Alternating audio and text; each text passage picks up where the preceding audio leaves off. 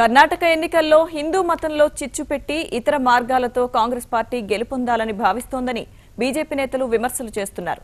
ఇక ఈ నేపథ్యంలో కాంగ్రెస్ పార్టీని దెబ్బకొట్టేందుకు బీజేపీ తరపున రాష్ట్రీయ స్వయం సేవక్ సంఘ్ కార్యకర్తలు పెద్ద ఎత్తున రంగంలోకి దిగారు.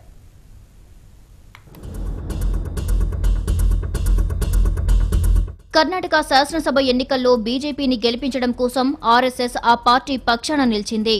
అటు హిందూ మతంలో చిచ్చు రగిల్చి ఓట్ల చీలికతో బీజేపీ ఓటు బ్యాంకు కొల్లగొట్టేందుకు కాంగ్రెస్ పన్నుతున్న కుయుక్తులను తిప్పికొట్టేందుకు నడుం బిగించింది ఆర్ఎస్ఎస్.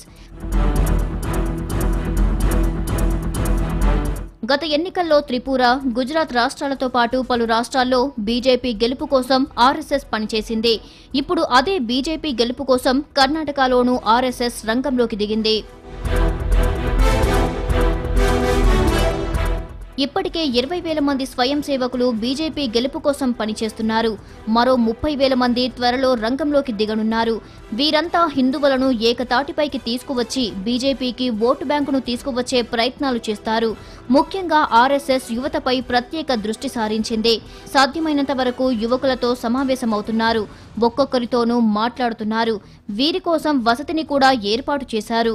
లింగాయత్లకు ప్రత్యేక మతం హోదా ఇవ్వడాన్ని ఆర్ఎస్ఎస్ తీవ్రంగా వ్యతిరేకిస్తోంది. ఇటీవల జరిగిన త్రిపుర ఎన్నికల్లో సైతం ఆర్ఎస్ఎస్ బీజేపీ గెలుపు కోసం పనిచేసింది. ఆ రాష్ట్రంలో బీజేపీని బలోపేతం చేసే ఉద్దేశంతోనే ఆర్ఎస్ఎస్ నాగ్పూర్లో సంస్థ వార్షిక సమావేశం నిర్వహించింది. శాఖలను పెంపొందించింది. ఇంటింటికి వెళ్లి బీజేపీ తరపున ప్రచారం చేసింది.